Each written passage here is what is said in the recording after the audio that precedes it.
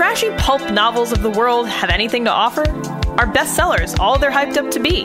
The Terrible Book Club explores whether or not you really can judge a book by its cover or its ridiculous synopsis. If you've ever seen a book and thought, ugh, who's reading this? We probably are.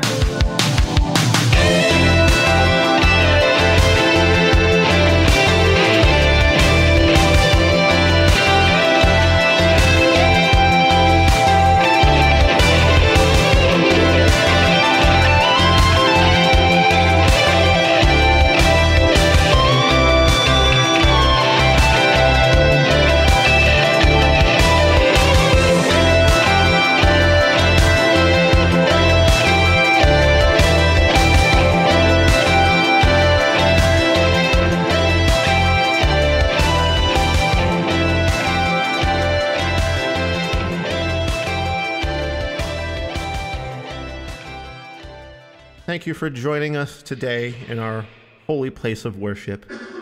Please rise for our hymn by the good, venerated prophet Maxwell B. of 24 on page 69 in your missalettes. Shawty Wanna Fuck. Shawty wanna fuck. Shawty likes it rough. And she's got a big, oily butt. A big, round, wet McMuffin. Shorty's got sexual technique. And a big, round, oily butt. Goosebumps on her booty cheeks. I wanna bust a nut. Whoa, whoa, whoa, yeah, yeah, yeah. Whoa, whoa, whoa, yeah, yeah. Amen. Thank you. Thank you for coming today. Unfortunately, we come here today to speak of a blasphemer, a heretic amongst us, proclaiming himself the God of all creation and one who worships the sacred Calyptian. However, this man is nothing but a false prophet who seeks only to venerate himself and not the greatest of all creations, those big round butts that we all know and love. Oh, amen! Amen! Paris, it's Terrible Yes, Book Reverend. Club. It's Terrible Book Club. Yeah, hello. Hello and welcome to episode 105 of the Terrible Book Club. I'm Paris, and this is Reverend Chris. Hello. This time, we read the heathen text, the Book of Adonitology, the sacred pentagon of the Adonitology religion by King Adonis. The pretender, the blasphemer, King Adonis. Oh, man. All right. If this is your first time listening to the show, what we do here at the Terrible Book Club is we read books that we assume will be bad based on their cover, title, summary, or some combination of the three. Sometimes we also read things that are recommended to us by patrons or listeners. So we do the opposite of what most people do when they're in a bookstore or if they're browsing for an ebook online. And usually this experiment results in a disappointing read, although once in a while we do end up liking the book. Content warnings today include religious cults, sex cults, homophobia, transphobia, old racial slurs, enslavement and torture, and asses, big asses. So Listen, if you're not a lot into of butt butts, talk today. If you're not into butts, please head out the fire exit at the back of the house. Like, you just gotta, this whole book is Now's about your chance. asses. It's going to be nonstop butt talk here today on Terrible All right. Butt Club. Terrible Butt Club, yeah. So this is the back of the book summary for the Book of Adonitology. One of the most influential books in the history of literature, recognized as one of the greatest literary masterpieces of its time, the Book of Adonitology, the Sacred Pentagon, are the 5 sacred books of the Adonitology religion. It is the holy revelation of the true existence of Adonis, the Heavenly Father, and Issa Elohim, the Holy Spirit, the curvaceous Mother God. These holy revelations were given to our Lord and Savior King Adonis on the day of his enlightenment by the angel Elishamel on January 3rd, 1996. The Book of Adonitology is the supreme authority and living source of all Adonitology teaching, the sacred text that sets out the creed, rituals, ethics, and laws of Adonitology. Yet, despite the growing interest in Adonitology teachings and culture, there has never been a form of sacred literature written for the modern-day woman until now. The Book of Adonitology, the sacred pentadon of the Adonitology religion, is written in contemporary language that makes the text easy to understand to the reader. The revelations are accurate and completely free of error. Furthermore, the Book of Adonitology, the sacred pentadon of the Adonitology religion, includes beautiful black and white paintings of some of the book's most voluptuous female characters, as well as our Heavenly Father's first visitation by the angel Elishamel. The dictionary is arranged as definitions for easy reference. Oh. The introduction recalls the visitation the King Adonis received by the angel Elishamel on that fateful day, as well as the Adonitology mantra. Of the Book of Adonitology, the sacred pentadon of the Adonitology religion itself, examines and considers issues relating to human evolution, creationism, the relationship between the triad and man, health and well-being, science and technology, prosperity, and the spiritual and sexual liberation of women with curves, all in compassionate and brilliant fashion. What the fuck did I just read? We got some real wacky shit today here, guys. Son of a bitch! I hate this so much. Somehow I had never read the summary. This is absolute fucking insanity. I found this one out in the wild, Paris, just out on the internet. All right, let's talk about how Chris found this and how we came to read this for the show. I saw a meme on Instagram that defined Adonitology as the worship of women with big butts. And I was like, hey, I can get behind that, maybe. Let's check this out. You can get behind it? Yeah. Okay, funny. Anyway, so I was like, whoa, what's this about? And then when I Googled it, I found this website and I found this $40 book. It was 50, but it went down to 40, Paris, as we were considering it. And I was like, oh, we have to dive into this shit because let me tell you, once you look at the website, it just screams religious pyramid scheme. Yeah, it's please listeners, do yourself a favor and go to adonitology.com and just look around. Just look around. It barely works. It's got way too much shit on it. And of course, it doesn't mention any of the negative tenets of the religion. It only mentions the flowery top layer before you really get into the shit below the top layer of soil there. It's also, I looked at the testimonials and was like, okay, all the women have been paid. And very obvious, yeah, models from various parts of the world holding up a sign that says Adonitology and saying, yes, I am a Donatologist. Thank you. The end. Yeah, and the two men, I was like, oh, those are just free photos on the internet. Those aren't real people. So I just reverse image searched them and I was correct. And I was like, yeah. Paris, the testimonials under the dude pictures too are some of the fakest shit I've ever seen, where it's just like, yes, this solved all my problems. It solved all my questions about science and religion and creation. Thanks, Adonitology. Yeah, it doesn't make any sense. Why would anyone even... So anyway, the pictures are suspect. They're obvious, from Unsplash or Pixel or Petzl or something. They're from photo galleries. And if you reverse image search them, they come up in other various ads, for other stuff or in articles. So unless those very models are Adonitologists, which I doubt. Very much doubt.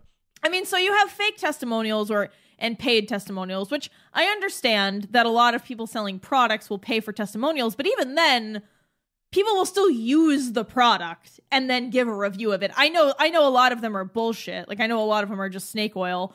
But for a religion, you shouldn't really be paying people to say your religion's good. That's extra bad. Usually with religions, there's enough people who are into it to give a honest testimony, at least honest for Well, themselves. apparently, testimonial. Adonitology is growing ever more popular. It's one of the most influential texts ever written, Paris. Yeah, I mean, just insanely false statements. I mean, this book is clearly not one of the most influential books in the history of literature. It's not recognized as a literary masterpiece of its time. I mean, to open your summary like that with very obvious lies is just not a good strategy.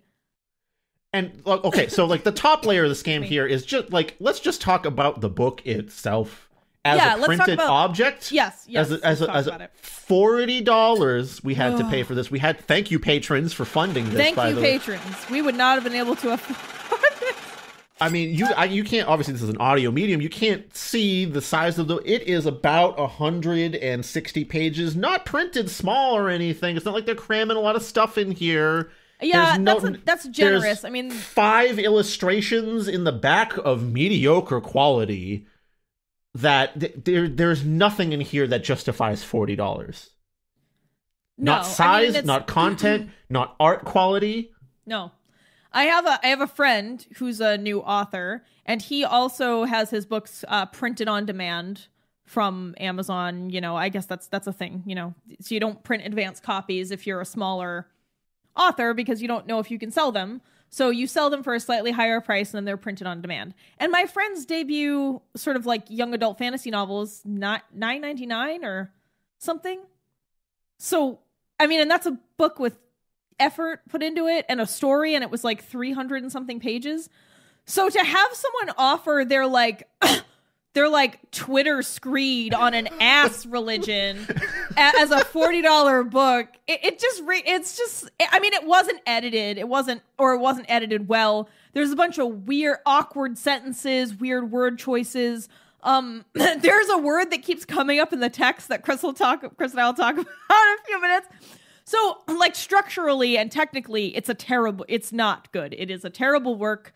Just one layer of the scamery happening here. On the Adonitology website, you can get a year or monthly membership that for like $23 a month or $250 a year, you get access to certain video seminars or like a card or something. But there's no indication of what that might even look like on the website. You just have to kind of bet that you can become a card-carrying member of Adonitology and you'll get something for it. Every last thing about this, even in the book, this dude is talking about how wealth will come to you if you worship King Adonis, which is classic pyramid scheme shit here. Yeah. Yeah, I mean, I'm surprised he wasn't like, send $1 to King Adonis, P.O. Box 6969, Miami, Florida, or LA, sorry. And listen, Paris, at the start of this, there was a part of me that, okay. I know, you wanted to believe in the butt deity. Well, I mean, okay, let's get a thing out of the way. I like a nice butt. You know this about me. Yes, I have met your girlfriend. Yes. And so part of me was like, oh, maybe this is about body positivity for women in a way that might be okay.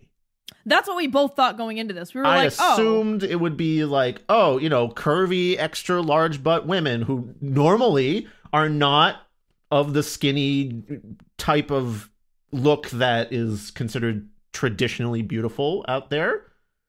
Perhaps they will have their time in the sun in this thing, which even though, again, it still screams scam from top to bottom at the start of me, I was like, maybe there's something with some positive intent in here, some body positivity. I felt the same way. Yep. If your central tenet is about large butts, which, again, traditionally occur on larger women, you would think there would be some aspect. Even that is not what this is. No, it's a lie from top to bottom. And for someone to try to call this a religion, I think I mean, legally, he might be able to get away with it. I don't really know if he's registered as a religious organization or not. Does that mean all his membership fees and like the book profits are untaxed? Yeah. I mean, if he was a registered as a religion, I'm not or as a religious organization, sorry, I'm not sure what the process is for that, but I know people have done it for other dubious faiths before, so it can't be that complicated. So, yeah, I mean, presuming this guy registers himself as a religious organization, then yeah, he would be free of free of taxes. I think Cool. most, if not all, taxes, in the US anyway. But I don't know, man. Like, there's also a much better way to deliver something like this. So, I mean, let's play devil's advocate here. Let's play a Molkos advocate here. That's his name for Satan, Molkos.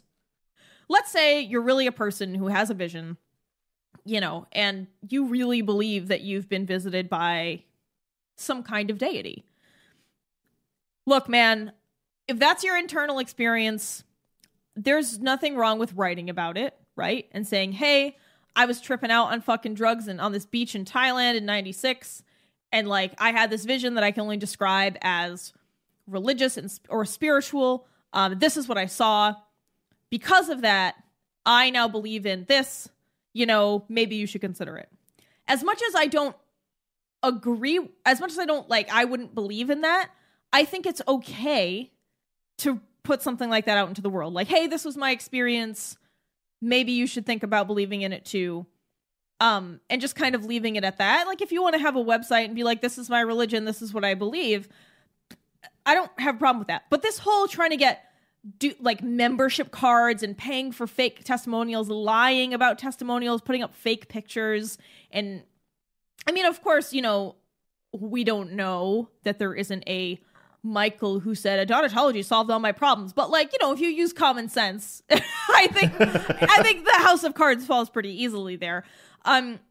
Like you said, every part of this sort of screams that it's a scam rather than someone's real desire to tell other people about a spiritual experience they had. And that's so sad to me because I'm not religious. And even I understand that religion has a function for a lot of people, but using religion to con people is, to me, one of the worst things you can do. And it's one of the reasons why I loved, you thinking of James Randi, perhaps? Yes. So one of the reasons that I love James Randi and idolized him in his life, rest in peace, is because he went after people who used religion to scam others.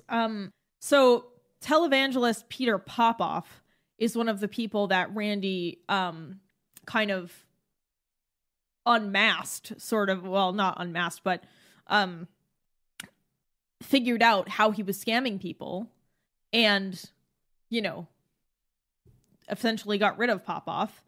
I mean, this guy was doing things like using social engineering to collect information from people and then pretending as though he was getting that information from divine sources, and then people would give him money because they thought that he was divine and that giving him money would mean that they would become wealthy themselves, even though that's the fucking opposite of how you get wealthy. You don't give it to other people. You have to keep it for yourself.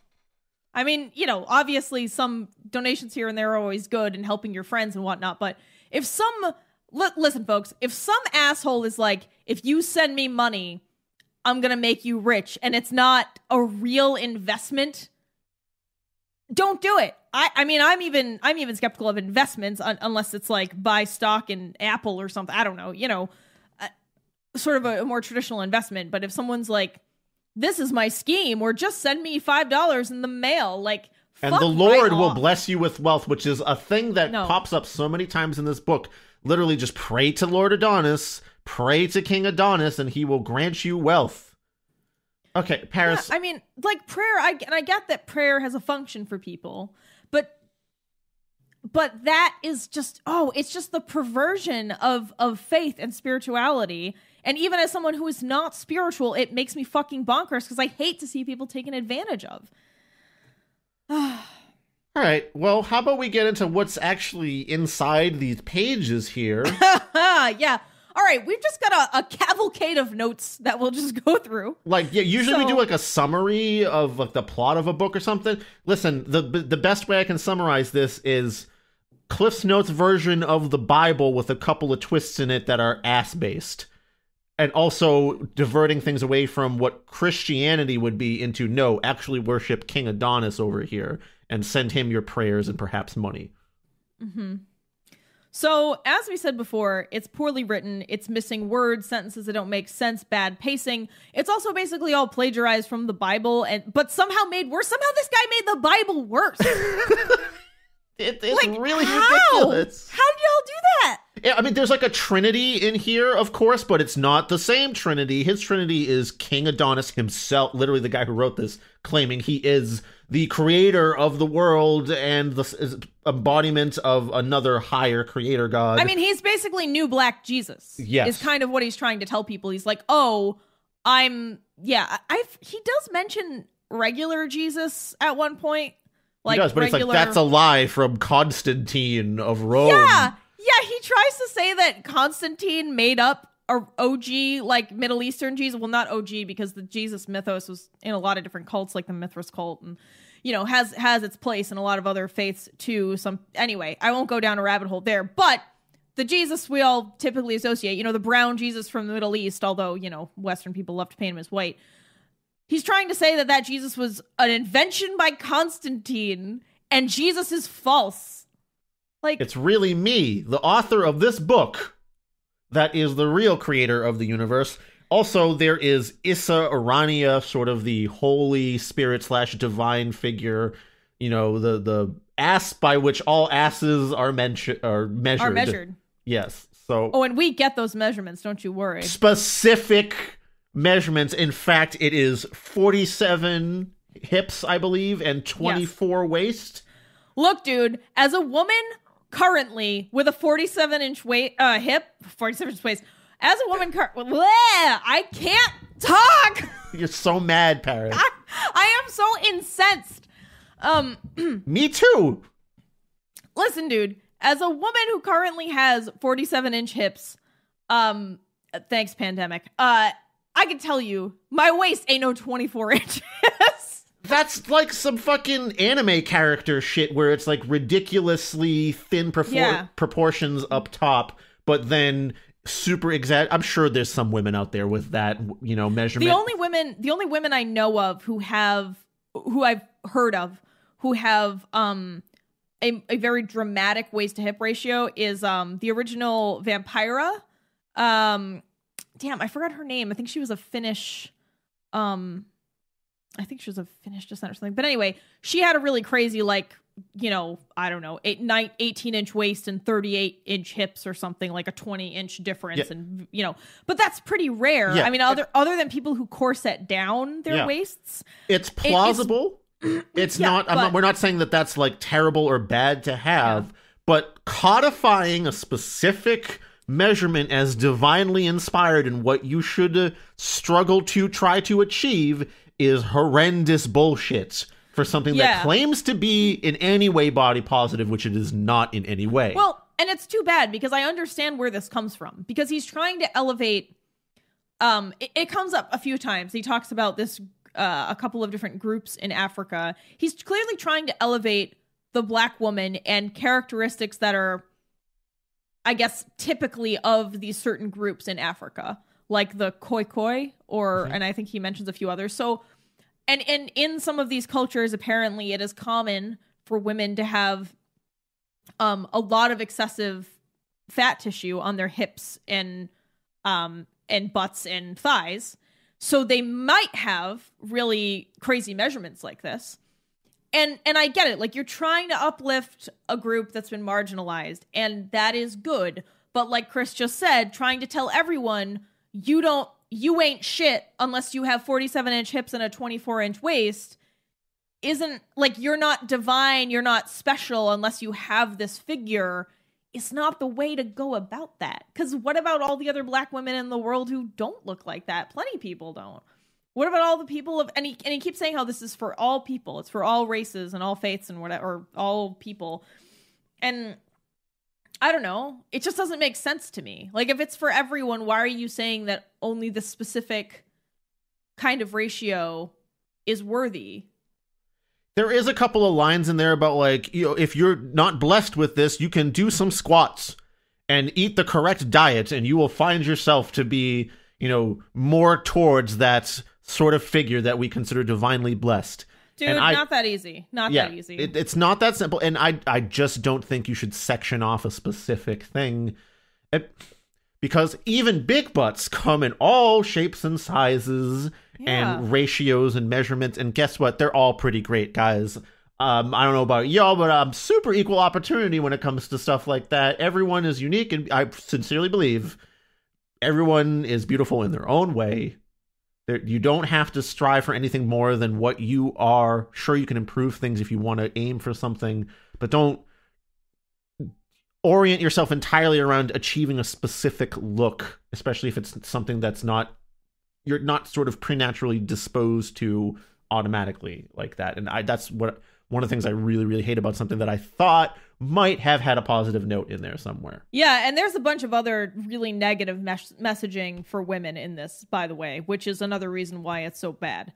Not even related to body stuff, it's other shit. I know we kind of got a little off track there, getting into the stupid measurement thing, but I wanted to give some examples.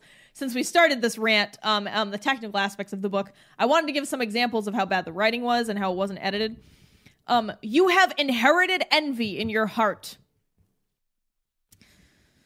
Just a little awkward. Suddenly Molkos cried out with a loud voice saying, "Who cometh with me to seek my face?" There's a lot of this like fake ass holy speech because this is what a Bible is supposed to sound like. Yeah. There's a specific example somewhere that I wrote down. Oh yes. Be rest assured that your tribulations shall truly pass. Be rest assured is some grammatically terrible shit because rest is the verb there. Rest, you are resting assured. So be rest assured is just some shit ass attempt at sounding holier because be at the start of a sentence sounds vaguely biblical. Yeah, I mean, I'm just gonna randomly pick a page and open it and see. I'll do that too. You know what? Let's do this together, Paris. I'll open to a random page and you open to a random page as well. I'll just let this book fall naturally open. Okay, we are at the chapter Ritual Ablution.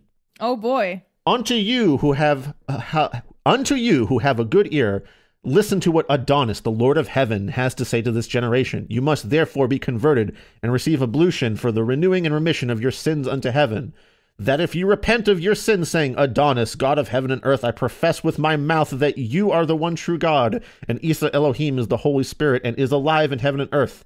You shall be molkos free from guilt and shame, and your sins are forgiven thee. Did you notice that the word molkos just randomly appears in the middle of a sentence? As that a happens verb a or lot. adverb? That happens a lot. I'll come back to my theory on that a little bit later. Yep. After this manner, you must indeed receive ablution with water in the name of Adonis, the heavenly Father, so you may enter his kingdom. That after the ablution, you are purified and protected in the name of Adonis Elohim, and your body made sacred. For all are sinners and are unclean in the eyes of King Adonis and cannot enter heaven unless they have received ablution in his name. For the ablution is the cleansing of sin unto heaven and eternal life. Now the Calyptian woman must put on the sacred white robe and receive the ablution for the edification of her soul by the priest and priestess of the church, and she must be laid and lifted with outstretched hands and immersed into the water.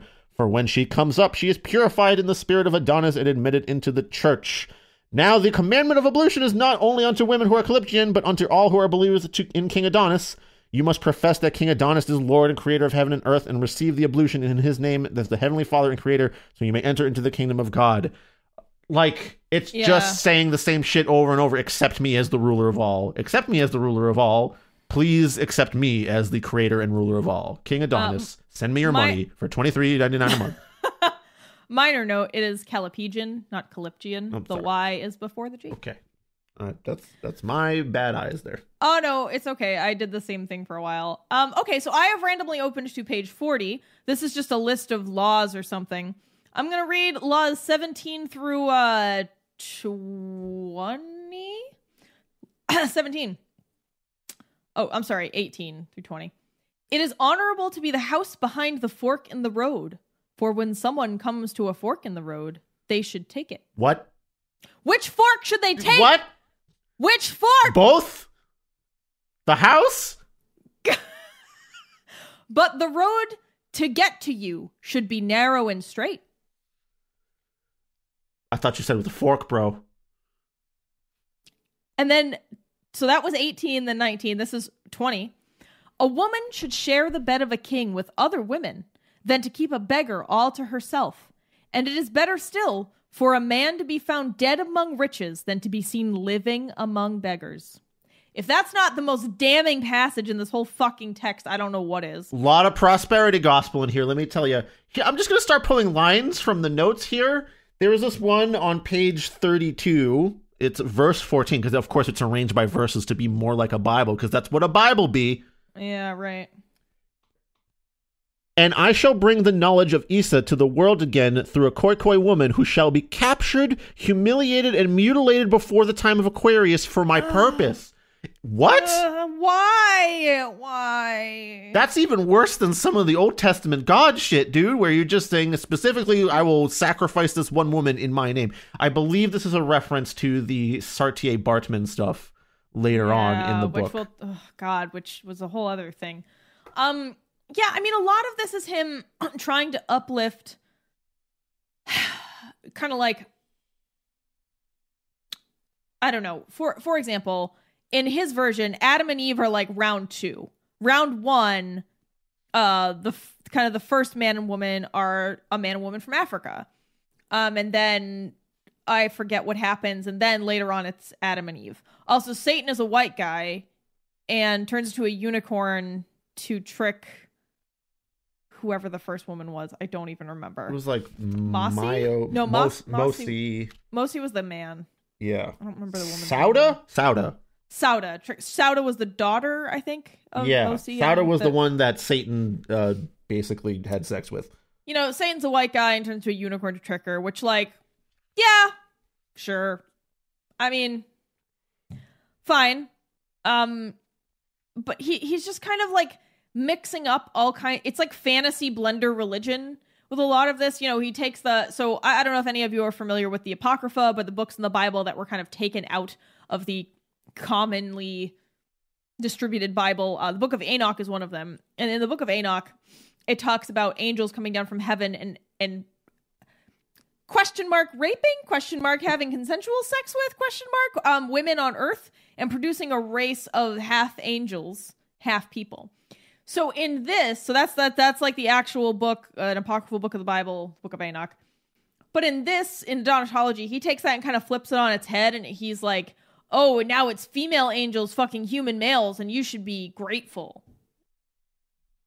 You know, he tries to reverse things, like anything that he feels is maybe too Eurocentric, he tries to make a little African, which, you know, I mean, it would be... My problem is that this isn't like a fun fiction novel where he's turning, you know, the Judeo-Christian faith on its head or whatever and making some fun commentary. He's just like, oh, I'll make things explicitly black and then I'll just make women basically sex slaves, which is kind of what yeah, we'll get into that in a bit. A lot of this amounts to. I don't know. It's almost like he's trying to trick people, and it sucks because I want people who've been marginalized to be uplifted, you know, but this isn't the way to do it. Not by scamming people, and also people that, assumingly his main target here is that type of woman. Yeah. Because he wants them to worship him with their shaking butt backside dances, which is and their yonis. Yeah, there's so many times he was like, to worship me, King Adonis, you must do the ritual dance where you shake your backside with a sensual rhythm. Essentially, listen, this has all the markings of occultant. For Jesus. There are twerk for Adonis videos, but I think they were taken down. Yeah, I can't find any of that work. A lot of this has the markings of a cult. There's a chapter about don't associate with unbelievers, which just means cut off anyone that doesn't accept the Adonitology thing. Another chapter that's just worship me with your sensual backside dance, and insinuated, of course, is, you know, have sex with me as it is the sensual ritual that is the greatest thing you could do to worship King Adonis. Give me your money, give me your time, give me your love. Stay away from anyone that says this might not be a good idea. Yep. And then whenever he tries to I mean, he basically just takes a bunch of myths, either from the Bible or from, like, there's a Greek myth about Venus and having nice asses, whatever. You can look it up. The Callipygian Aphrodite or Callipygian Venus is a series of famous statues, and it ties into this myth about how if people were into worshiping butts, they would probably worship Venus or Aphrodite because, of course, love goddess, butts, sex, etc. Anyway, he basically just went on Wikipedia and kind of shittily rewrote, like, that myth, some shit from the Bible, a chapter about Satya Bartman, which we'll talk about briefly because it's just so fucking traumatic, which is another thing I'm really mad at this author about. But even when he kind of tries to be like, oh, but I believe in evolution, though. But what he writes doesn't make any sense. It says, primates were created 4 million years ago, and God evolved them into modern humans 1 million years ago. And I was like, that's not right. I mean, science isn't perfect. We talked about this on the show before. But from what we know, from what this current science tells us, I mean, if we're talking primates were on the scene a long ass time ago. Yeah. You're talking the predecessor to, like, lemurs and shit. That's like 65 million years ago. I mean, there's obviously like it's somewhat debated, but it was between 65 million and 80 million years ago or something. And the earliest human ancestors in the form of hominin, I assume he's talking about hominin when he says primate, but he doesn't know what the fuck he's talking about. So, I mean, if he's talking about hominins, that goes back somewhere between 4 to 6 million years. But of course, like, that's always being reevaluated as we find more fossils. And, like, I haven't been an anthropology student in a decade, so I could be a little off, but I know that what he wrote is wrong. And then if we're talking Homo sapiens, I mean, they didn't emerge as a distinct species until about, like, 300 to 350,000 years ago, not a million years ago. So I don't really... Again, it's this guy skimmed Wikipedia, poorly rewrote a bunch of Wikipedia articles, and then published it as his book to worship his dick. Fuck this. It's horrendous. It's truly some of the most horrendous shit we've ever written. And we've even read other scammy shit before. You mean we've ever read? Yeah. Not written. Read, yeah. Bad word. Oh, it's okay. But anyway, normally I'm not going to get upset about a book unless I feel like it could really hurt someone. And I think someone might be hurt by this. I mean, I think it's bad to say, oh, well, how would someone be stupid enough to fall for this? Because sometimes people fall for things not because they're stupid, but because their need to believe in something greater or their need for hope is so great that it surpasses their ability to think about things in a reasonable way. And though that's what I worry about with something like this, is that you have a bunch of people who are right now with a pandemic ravaging the world, coming off, the era of Trump in the United States, and with China, with Uyghurs in concentration camps. I mean, not that there's ever been a period of the world where everything was fucking 100% peace doves, coming out of my ass or whatever, but your sacred holy ass. Oh, my holy ass. Peace doves. God damn it. But I guess the point I'm getting at is this book appearing now is dangerous. It could put people in danger of falling under the spell of a cult leader.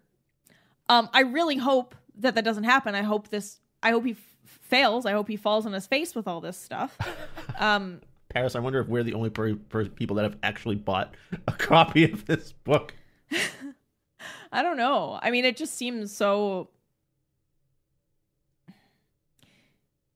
It's just so fucked up to try to say this is your religion when you're just like, just worship me, though. Anyway, there's a line that says, trust no one fully. Oh, yeah, there's a line about paying for reviews. Chris, can you read that? Okay, yeah. Page 39. I was going to find that this was a hilarious, perhaps, stab at, terrible book club type things here. I wonder if he has a Google alert set up for him. We'll find out shortly, I suppose. Oh, I don't care. I know, I don't. We're reviewing his book. More people are going to hear about his book from this episode than through a lot of other ventures. So okay, page 39, line 6. Contempt from others comes without a price, but know this: it is far better to pay for praise than to receive free criticism.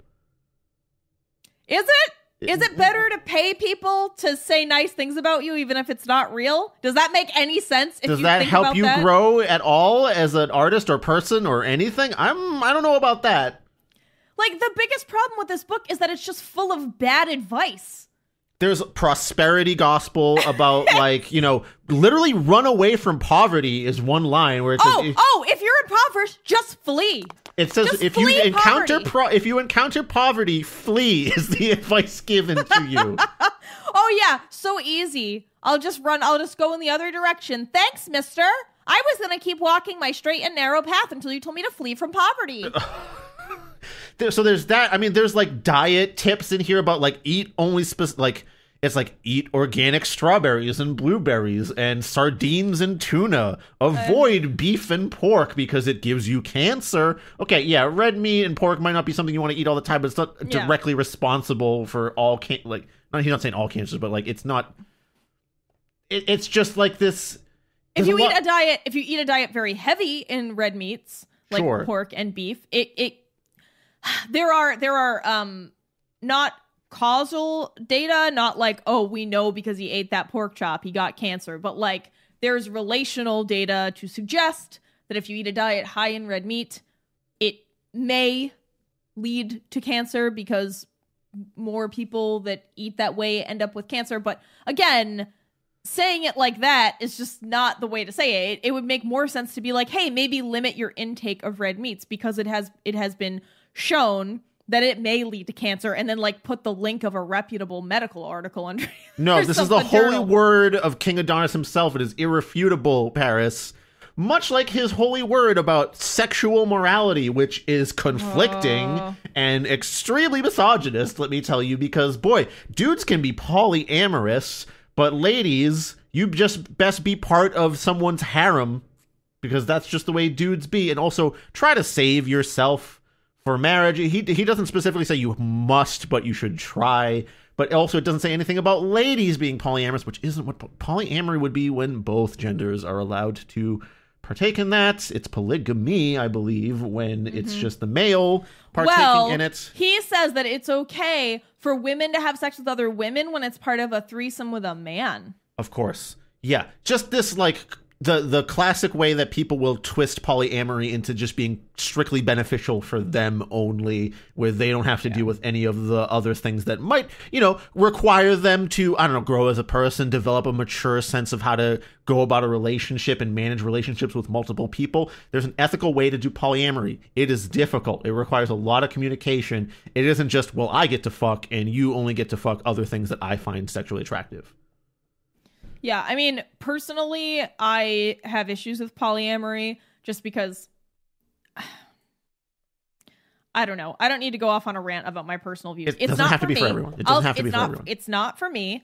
And I have seen it negatively impact a lot of people I know. So I think that's why I have negative views about it. But I'm sure there are some people out there that practice it ethically and who are mature adults who can manage their own relationships. Like, y'all can do what you want as long as it's consensual and open and honest and whatever. If it truly makes you happy and you're not just doing it for someone else, great.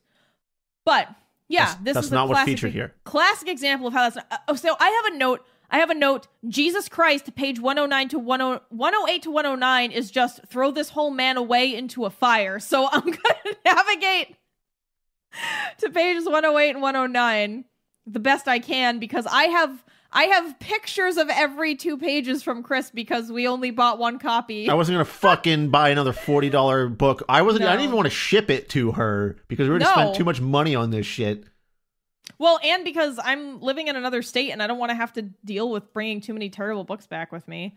Just like extra weight on the plane back. Well, I already have to like send myself packages because I can't fit everything. I just take packages. Imagine having to cram this shit ass book to send to yourself. Imagine TSA being like, "What the fuck?" Like my luggage would have like Adonitology. Ma, can I still be a feminist and like men? And then like my chain belts and like all my jewelry and all my makeup and this person has like, the worst taste in books I've ever seen. What? Oh, my really satanic band shirts, like... Just trying to untangle the mystery of Paris from packages. Yeah. They're just like, ma'am, we need to have an interview with you. And I'm like, God damn it. but I'm a white woman in America. Why would I get singled out? And they're just like, plunk down Adonitology. They're like, yourself. man, we're going to be straight with you. We just couldn't understand what your deal was. Yeah. What's your deal? I just have to know. I do a podcast called Terrible Book Club. Okay, back on the plane. Not as interesting. Okay, I'm just going to read page 108 to 109. These passages made me want to throw this whole man away into a fire. Because obviously not literally, but it's a colloquial phrase among the youth these days to just throw the whole man away. So I thought this fit.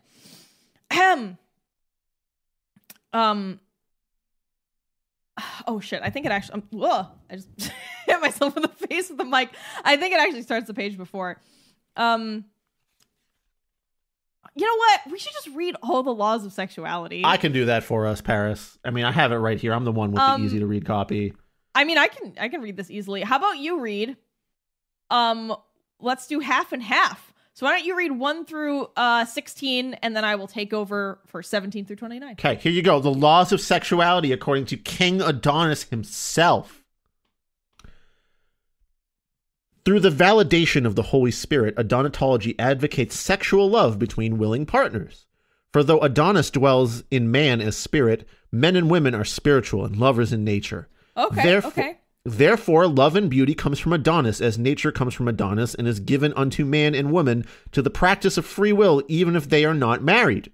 Okay. That they may consent and agree in kindred spirit to lay with each other in sensual love and pleasure. All right, I'm on board so far. How then can the human race populate if matrimony is destined for all? For surely some will love for marriage, some will love for simple pleasures, and some for spiritual connection. Okay. What say you to them who are born out of wedlock, rape, or molestation? Surely their birth is not a curse or a mistake, but a blessing that life has been given to them from the Holy One. Okay, it's got a little light sprinkling of anti-abortion, but it's fine. Adonitology advocates polyamory, a natural man loving many women, for it is the nature of male, whether he is man or beast, to spread his seed. Oh boy, plane's going down. Alert. Going down. But let no woman offer her body or mouth up to be penetrated, entered, or spit upon by males of multiple consents, whether they be 2 in number or many. For a woman's body is more valuable than a man's. Doesn't life come from the woman's body as it did from the Holy Spirit? Surely it does. Even a sinner will pay the price for the company of a woman. For if a woman must inquire about the nature of a man, then the thing she inquires about him is not of her nature. What does that even mean? Now the woman who lays with 2 or more men in a single encounter is wicked and damns her yoni, for she degrades her womanhood, and God will not favor her, for his mercy will not be on her life. Know that a woman's body is sacred, desirable, and more treasured than a man's. Hear that? Your pussy be damned. Damned! For out of the woman's womb comes purity, and out of her sensual beauty brings a woman marriage, wealth, and honor. Now, to the Adonitologist woman who is a virgin and wishes to marry, she should wait and hold herself until marriage to give herself away to her husband on the day of her marriage. But if she cannot wait, she should use wise judgment and find a suitable companion to lay safely with to avoid any ill diseases or premature pregnancy. Okay. He's at least for contraception.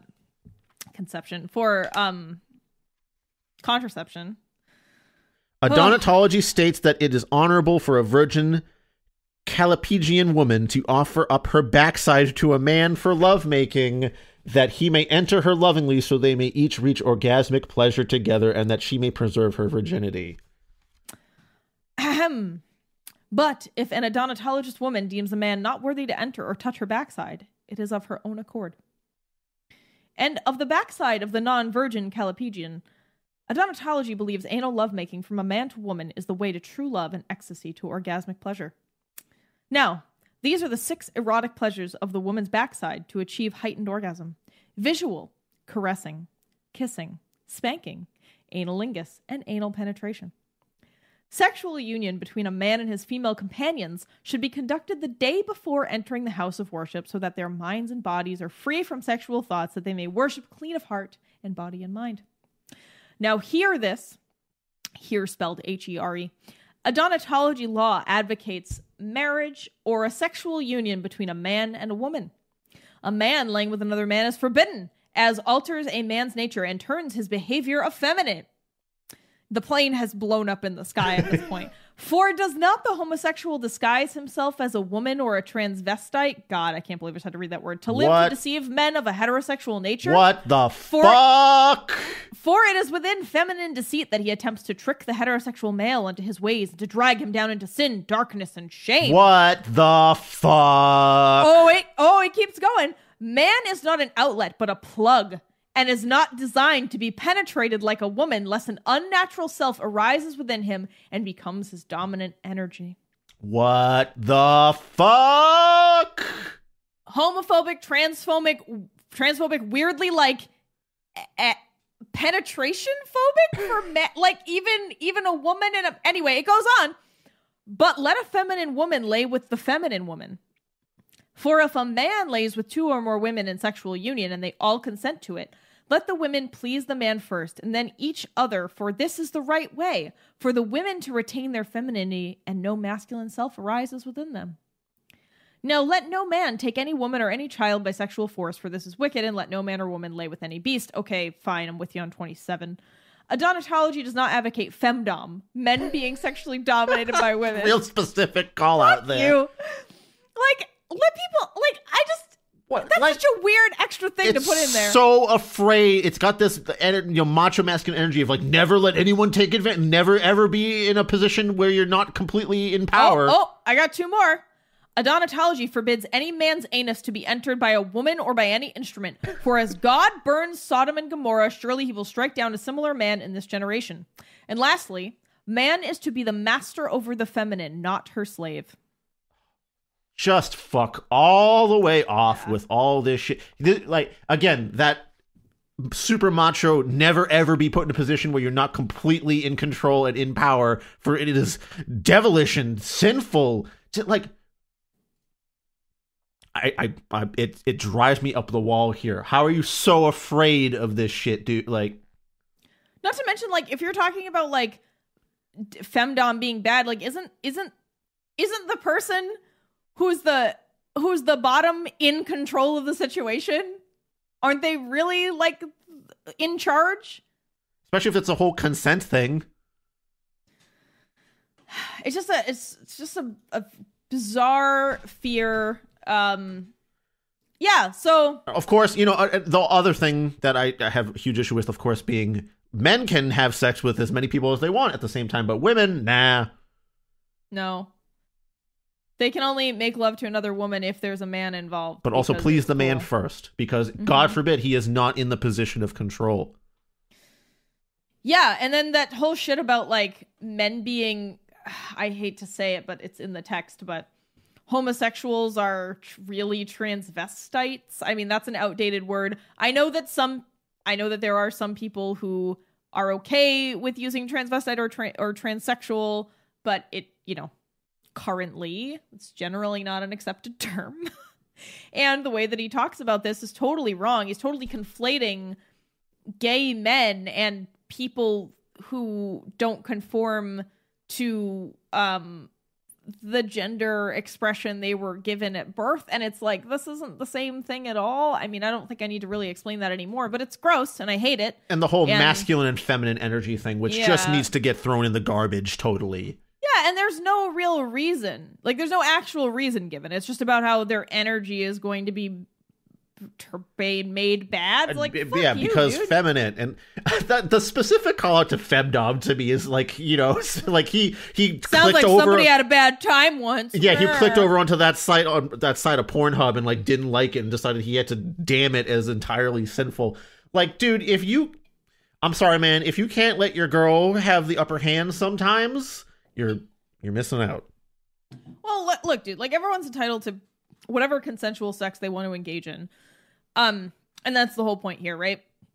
But I think when you're in your religious text, when you're like, I don't know, it's interesting that he's like, oh, it's only if they all consent and like you shouldn't take anyone by force. But I mean, you're really, if people want to follow this religion, you're really pushing them to consent to these things, right? Especially for you in particular. It's really coercion, when you're telling people that they can only be part of your religion if they do this, and oh well, they'll be more loved by God and more wealthy if they do all the right things, if they have all the right kinds of sex with the right people. That's when consent becomes coercion, and that's when it becomes dangerous.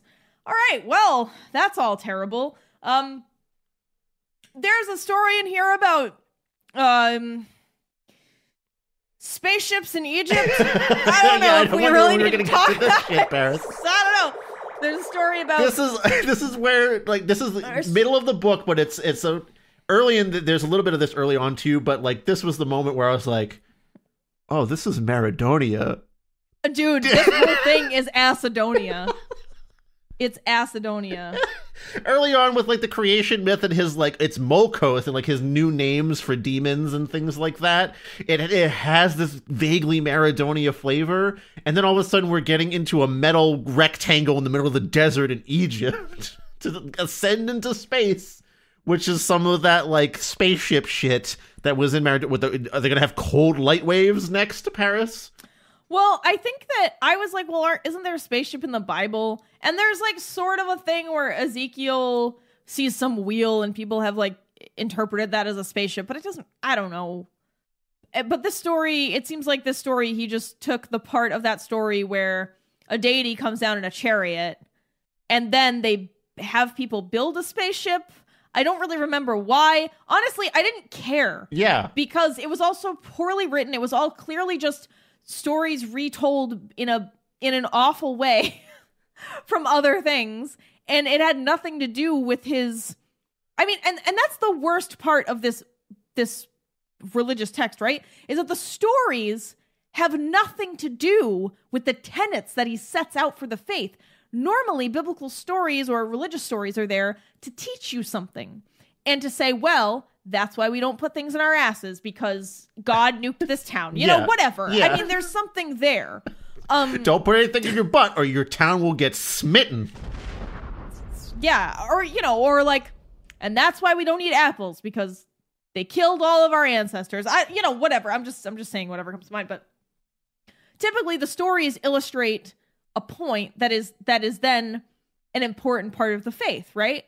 Like being generous, helping your fellow man, for, if we want to go non-silly vibes, when Jesus poses as a beggar, and sees how he's treated by people, and that whole thing is that also has some maybe connotations that aren't great. Oh, just be nice to them because you never know who they could be because you always want to be in good standing instead of just be nice to people, even if they're not Jesus, even if you don't really think they're Jesus in disguise.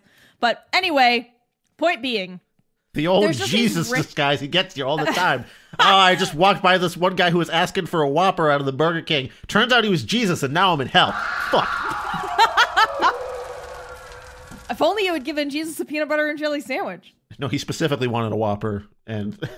Oh, I was referring to that book. Yeah, that book that you... I know. I'm just saying, Jesus specifically wanted that Whopper. Let me tell you, he was really wanting to try that Beyond Whopper, and I took that chance away from him. Now he sent you to the beyond. That was your punishment. Anyway, there's a weird spaceship chapter. It doesn't mean anything. Why do I care that Prince Hamatuk and Ceresis were taken up into heaven in the fucking metal rectangle that the Pharaoh had built? Or I think it was bad because someone didn't believe in Adonis or something. I don't know. There is a line about how Sauda was seduced by Satan because she was non-curvaceous. And she was sad and miserable. And it sort of alludes to to people who don't have these extreme proportions being lesser than. Oh, so they're just plunged into eternal poverty and failure and left to fuck Satan unicorns? Yeah. That's your fate. Sorry. Yeah, and it's and he has this line oh, be grateful and confident in your natural beauty. Yeah, unless you're a sad, flat-ass, soft-tummied bitch, I guess. Yeah. Because that's the attitude he has. Because he says that, oh, that's right. We didn't mention this. So not only do you have to have these really egregious proportions of very narrow waist, very large hips, you have to have a flat stomach. You must. You can't be. And if you're obese or overweight, that is against God. I don't really know how you have a huge ass and you're not overweight. I mean, just by nature of the extra weight you have in your ass, unless the rest of you is extremely tiny. It's not like we can decide where the fat tissue deposits in what proportion based on how you exercise and eat, dog. Like, again, generally, larger butt means softer stomach. Yeah, and it also does, just because you have a large butt doesn't mean you're going to have a tiny stomach, like a narrow waist. That's not how that works. And yeah, so anyway, so you have to not only have a huge ass and a tiny waist, you also have a flat stomach too. So good luck, I guess. Good luck, ladies. Nothing about how men should look. Absolutely fucking not a word about what a man should have to do. Zero things. I mean, I guess you can assume that some of the tenets that don't mention women are for men too, but like... It's never explicitly said, also men, you should diet in this way. No. So let's move to... All right, so let's talk about how we thought this was about worshiping asses, and how it says that it's that like women with huge asses are the divine calipegians, and they are above all other women, and they are divinely graced and all and special. Paris, but before you get into that, I would just want to make a point. If there was ever a thing you could get me to be religious about, here it is. And yet, you've ruined it entirely. Yeah, so you're pulled into this religion. Let's say you're like Chris. Let's say you're you like them thick. You're into the big butts, and you're like, damn, someone finally putting the women with the big asses on the pedestal they deserve. You know, we're finally praising them for their figure or whatever. Great.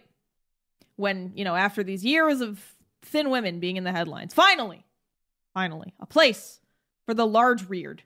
Calipegians be praised. Yes. And then as you're reading, you know, you're like, oh man, there's a sacred twerk dance.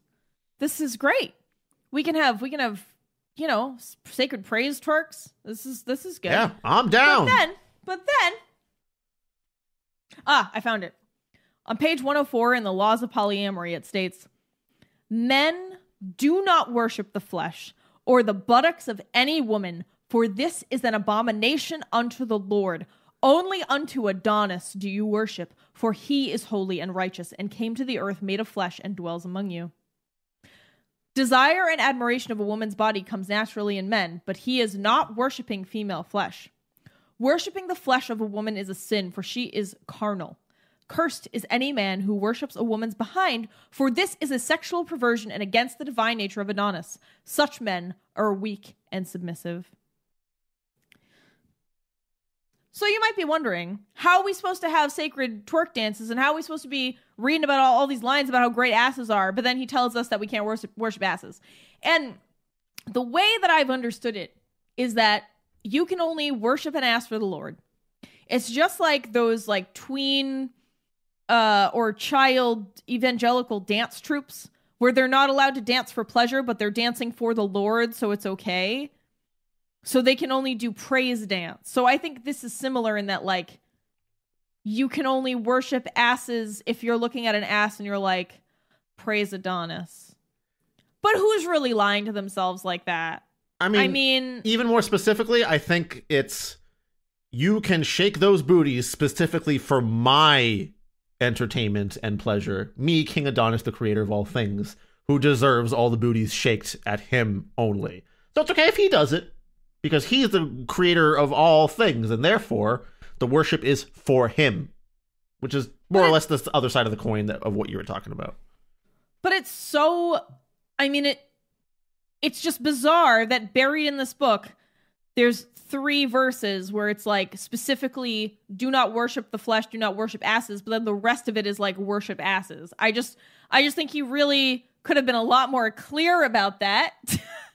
Because most people are coming to this. I mean, all of the marketing for Adonitology is just pictures of women's asses on Instagram and Twitter. And it says like hashtag Adonitology. It's his fucking hook. Because in the book, he's like, saying Adonitology is worshiping women's asses is an internet myth.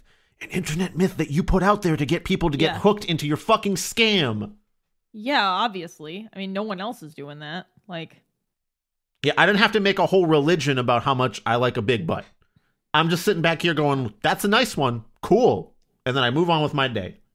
Well, and also, as I said before, he could have talked about his spiritual awakening in a way that wasn't so, I don't know, so brutally dogmatic with all these rules and anyway. And like specifically always about serving him. Yeah. Yo, what do you think his spiritual awakening really was? I think he was fucked up on drugs on that beach. And I think there was a woman with a big ass, like, walking away from him into the sunset, and, like, the play of the lights and stuff and the ass, and maybe there was music on and everything was, like, psychedelic and slowed down. He was like, the holy ass! And he thought it was an angel. Like, I mean, psychotropic drugs on a beach in Thailand in 96. Yeah. I mean, he's very specific about smoke no toxic things or don't drink at all, but he never says anything about no hallucinogens or mushrooms. Yeah, and he tells women, like, they shouldn't get illegal injections into their There's a whole which chapter. I agree with, you know. There's a whole chapter, inject no illegal substance into your flesh, which, I mean, you know, a broken safety clock, concern, right? yes, fine, okay. Yeah, broken clock, right? Also, you know, it's fine as it is. Trust me, it's beautiful the way it is. Yeah. Yeah, there's also all this, like, if you're sick, the church will pray for you and prayers will heal you. I mean, there's been scientific studies on the positive effects of prayer and how it can, it has a weird placebo effect on people. It has been documented. So, you know, if you want to pray, that's fine. But if you're, I don't know, if someone tells you just pray and it's fine, that's it. I don't think that's okay. I think at this point, Paris, we can just kind of wrap up all the other little dumb bits and pieces that occurred throughout this book. This is a silly line that has no place anywhere else. I'm just going to drop it here. During all the chapters where it's talking about the spaceship into the heavens that a pharaoh built, just like an unnamed pharaoh, also just pharaoh.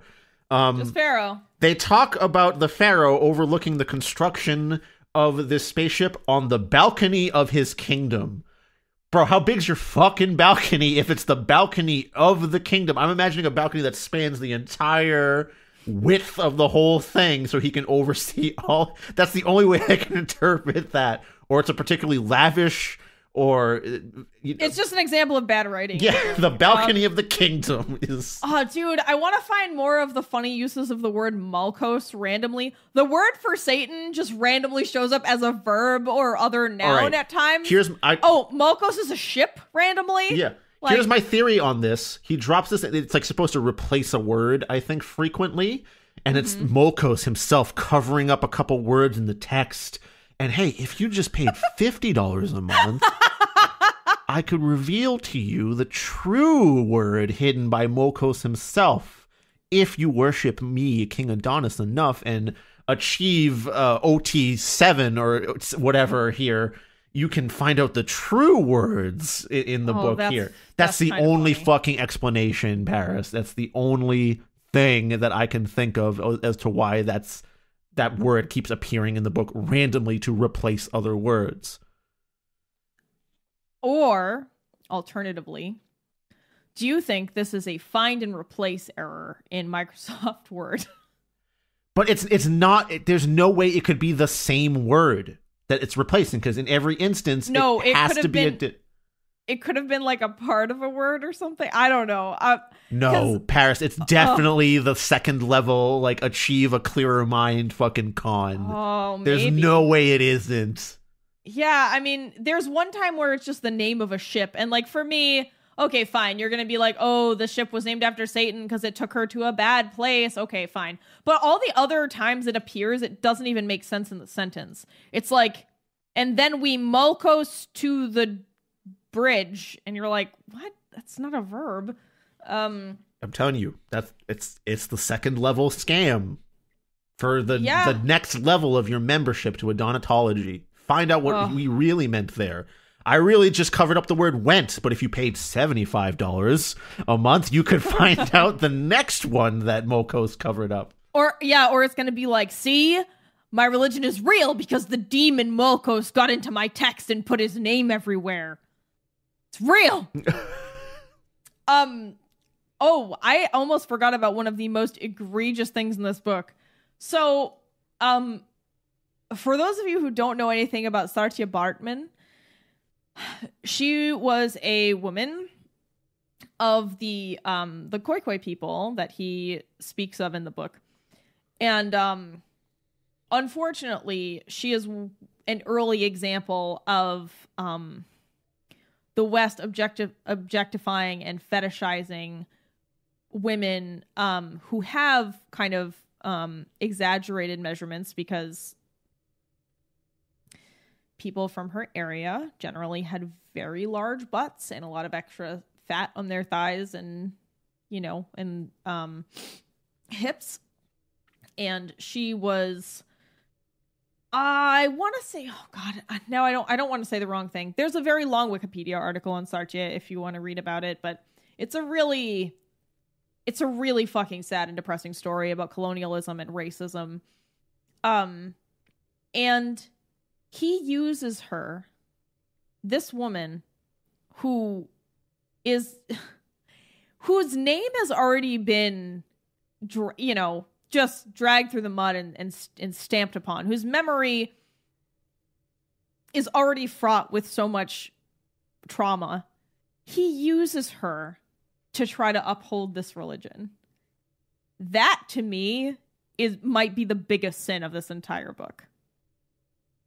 It's really unconscionable to use something like that just to get people to pay you more money for your scam religion. Yeah, he tries to say that she was he trying to say that,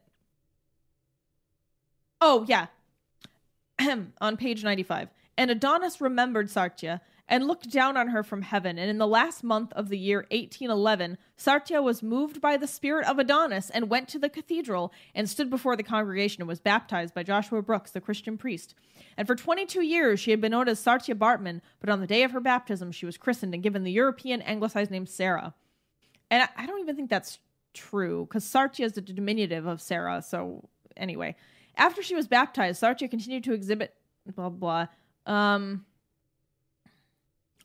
Because Saartjie's mother disobeyed the angel in this story, Saartjie did not receive ablution in the name of Adonis, the Lord and Savior of the world, to receive honor and glory as a Callipygian in the eyes of Adonis and man. So he rewrote her life story to say that this poor woman's mother disobeyed his fucking angel and therefore she didn't get to go to heaven. Fucked up. I just can't imagine. Oh, wait, no, she does go to heaven. Somehow. I don't know. It explains that she does go to heaven. And it was so that the spirit of Saartjie Baartman was taken up on the clouds to heaven by a Callipygian angel of the Lord, and Helen of Syracuse, Augustine, sorry. There's no U at the front there. Augustine. And Benjamin the prophet bore witness to her ascension, and they praised Adonis, and Augustine wept tears of joy. Now, after Sarah's spirit was taken up into heaven, the body of Saartjie was not buried, but was taken away by a man named Baron Cuvier to the Museum of Natural History. That is true. Now, because she was not protected in Adonis the Lord through Issa Urania, Cuvier and his team came with knives and scalpels and cut off Saartjie's backside and her genitals and removed her face and brain from her skull and placed her brain in a jar. Her bones Cuvier had boiled and purified. And Saartjie's backside and other remains were put on display in the Museum of Natural History so that many could marvel and mock her in death as they did in her life. After 187 years, Saartjie's remains were ordered by Nelson Mandela to be removed from the museum and buried in Africa. So, this is true. I don't know about the specific detail. I mean, I'm sorry, I hate to read something so gruesome. I don't know about the specific details about her genitals and her face being removed and brain put in a jar. I know that her skeleton and a body cast of her was on display in the Museum of Natural History for a long time. And it was a horribly racist eugenic exhibit. You know, it was eventually taken down. Nelson Mandela was one of the people who petitioned for her remains to be repatriated to her homeland, which did happen. But the way that this is phrased, that this woman suffered because she didn't believe in Adonis, who didn't even exist then, because her mother didn't believe in an angel. God, fucking rewriting history and tarnishing this woman's memory.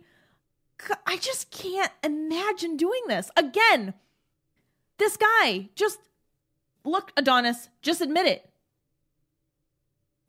All you want is for women to fuck you. That's all you want. And you want people's money. You don't give a shit about black women. Oh, this really, I'm so mad about it. And I don't want to go into like all the details of this woman's life and her legacy, but just to try to make this woman's traumatic life fit your fucked up fake religion is the worst. Honestly, Paris, like, that might be one of the notes to sort of wrap this up on, because there's not much more to add after something like that. No. There's some other silly shit like, you know, the phrase "for thy bunda" shows up in the text a couple of times, which is just stupid. And for thy ass, apparently. Yeah, it's laughable. But like, in comparison to stuff like that... Oh, we forgot. Chris. The City of Dreams. It's called the Land of Madonia. Oh my god. The final nail in the Acidonia coffin. There are so many... So this book, as a final kind of summary, this book is like if the book from episode 50, what was it? Unveiling the Unseen or the Darkness? Whatever that was. Eclipse of Darkness. It's like that book mixed with Maradonia, mixed with... Shit, what was the other thing Woman worship, I believe. Mixed with woman worship. Except woman worship, I think, is a lot less toxic than this. Jesus Christ. Mm-hmm. Yeah, it's like this bizarre... And then it's got this lovely veneer of insane misogyny and a really shallow attempt to uplift people of African or indigenous descent and doing a really bad job of it. It's awful. Can we fix it? I mean, no. The only way... Well, I offered a fix for it. The fix is he earnestly describes his spiritual revelation and what he believes, sort of as like a memoir, a short memoir, a pamphlet, if you will. I don't know how long it would be. And says, you know, this happened to me. This was my experience. This is what I believe now. And it could be organized in a better way, and it could be edited by someone professionally, and it would be fine. If this was just some guy saying, hey, saw an angel, had a big ass, I think big asses are the way to go, it'd be weird, but it would be fine. So it would have to have a pretty serious overhaul for this to be salvageable. That's as but, it stands. It's just proclaiming yourself a god is overkill. Yeah, a little too far. Dial it back. And then having all these laws to restrict women's bodies and women's freedom, when of course at the outset you say that you're giving women liberation and freedom, when in reality you're just adding more chains. There's a chapter where he says you can be nude all the time and that's good. So who's really the feminist? Oh wait, I gotta go to page 130 because that was where I was like, wait, is this really just about having sex with Adonis? Oh God. Love and examine your body like a mythical butterfly whose wings carry her to the truth. What does that mean? That's, you know what that sounds like? Like a shitty plaque you find at Target. He probably was. Spiritual chic. Let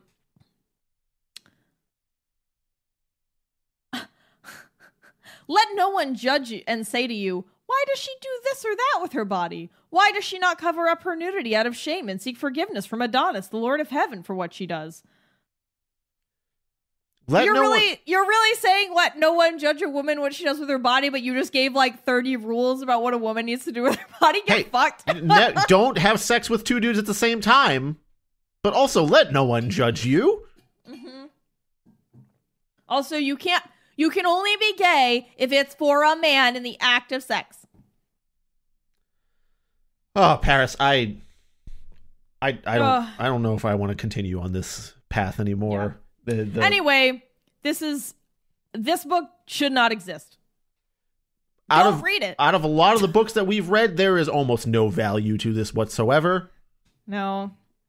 I mean, there are plenty of religious faiths out there of more value. I'm not a spiritual person, but if you find comfort and purpose in spirituality, there are plenty of pre-existing faiths that are better. Mm-hmm.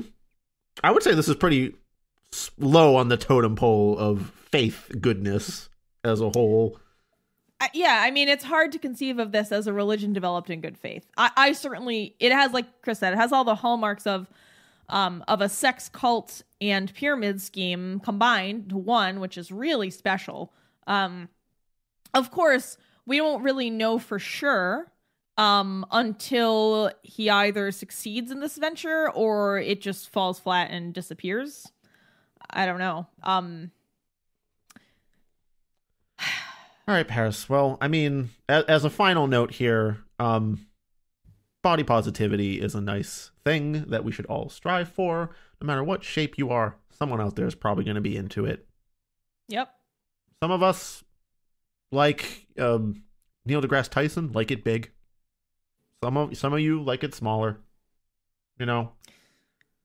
Some of you don't, and body positivity isn't just for people of the female identifying persuasion, it's for all of us.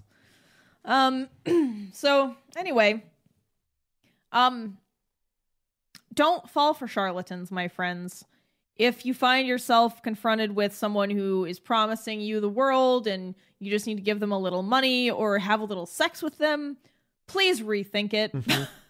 Please just do a little Google searching, do a little talking with some friends or family or people you trust, and please don't fall for charlatans like this.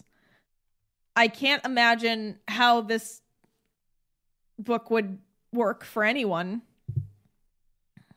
Doesn't make any sense. Even if it got one person under this man's horrible wing, that would be a tragedy. Yeah. All right. Well, on that somber and solemn, unfortunate note, let's close out the show. All right. Let's thank our patrons. I'd love to thank Dari, Greg, Will, Veronica, Dee, Jared, Lynn, Sinya, Yakub, Bobby Blackcat, Jensina, Mayocat, Elliot, Kieran, Martin, Jay, Scott, Luchek J again, CTAP1, and our newest patron, Pancake Ronan. Welcome, Pancake Ronan. I am interested to see your pancaking, Ronaning skills. If you want to help support the show as well, please subscribe to us on our YouTube channel. If you just click that subscribe button once on YouTube, it helps us get closer to monetization of the YouTube channel, which could be a cool source of revenue, so we can do more fun things for you. If you want, you can donate $1, $5, $10 a month, or whatever you choose to us on Patreon. If you donate at the $5 level or higher, you get access to videos, Mystery Science Theater 3000 style commentary on bad TV and movies, outtakes, and other random audiovisual weirdness. You can also follow us on Facebook, Instagram, Goodreads, and Twitter if you're on those platforms. Most importantly, though, we'd really love if you shared the show on social media and told at least one person about it. Or you can leave us a rating or review on Apple Podcasts if you have the time to do so. If you want to reach out to us directly, you can do so by sending a message to us on Instagram, Facebook, Twitter, Goodreads, or you can send an email to terriblebookclub@gmail.com. So you can send us a tip on Ko-fi. Yes, you can go to ko-fi.com/terriblebookclub and send us a one-time tip. So if you can't become a monthly subscriber and you just want to throw us $1 or $5 or $10 for one time, you can go there and do that. For a monthly membership of $23.99, we will reveal to you the mysteries of the terrible faith. Yes, become a Cereblo demands you. Cereblo demands you to subscribe to our Patreon at the $10 a month level or higher, where you will access our divine videos and sermons about bad media. Shake your books in divine, sensual, ritual praise. Wiggle your pages in praise of Cereblo. Praise Cereblo. All right, Paris, with that, I believe Mass is concluded. Oh, so we're only into thick books, right? Yeah, only okay. thick. Thicker the better. Thick books. Give us your encyclopedias, your dictionaries, your meandering novels that no one cares about.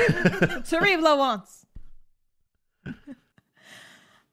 All right, Chris, do you want to go out the way we came in? Okay. All rise for yet another chorus of the great prophet Maxwell B24's. I think we should read from the verse of that hymn. Why not? Okay, here we go, Paris. Are you ready? I'm ready to say goodbye to this book. She's looking good. She's got a lot of class. Big hoop earrings and a big round ass. I crack a stupid joke, but it still makes her giggle. I'm one step closer to seeing that booty jiggle. Okay. That's gonna be a nightmare to try to line up. Should we tell people what the fuck that hymn was even from?